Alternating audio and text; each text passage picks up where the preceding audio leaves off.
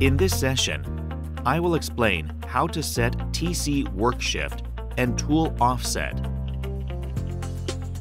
Work shift sets the origin of the workpiece in the program based on the cross-section of the workpiece. Clamp the workpiece to be set on the chuck and select the reference tool. Issue the M03 command after the G97S command in the MDI mode to rotate the workpiece. Select the jog mode and move the tool close to the workpiece.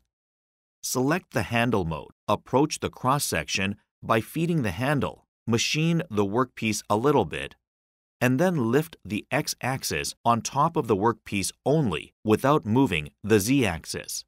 To display the work shift setting screen, first press the offset button and the soft key arrow button at the bottom of the screen, and then press the work shift or move W button.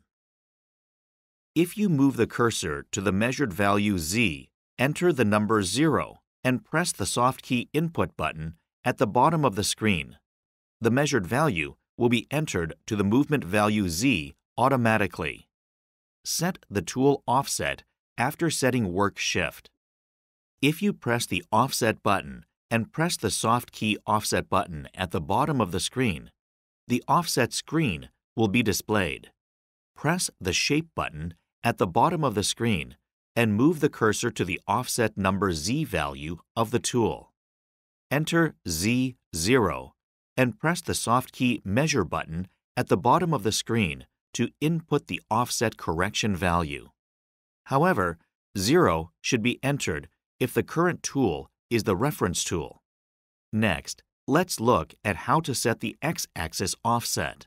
Feed the handle to machine on the outer diameter of the X-axis.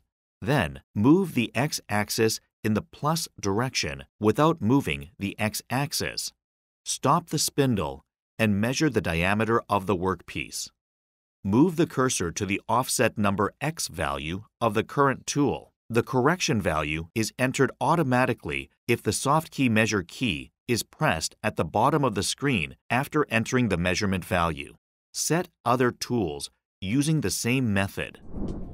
That is the end of my explanation on how to set TC work shift and tool offset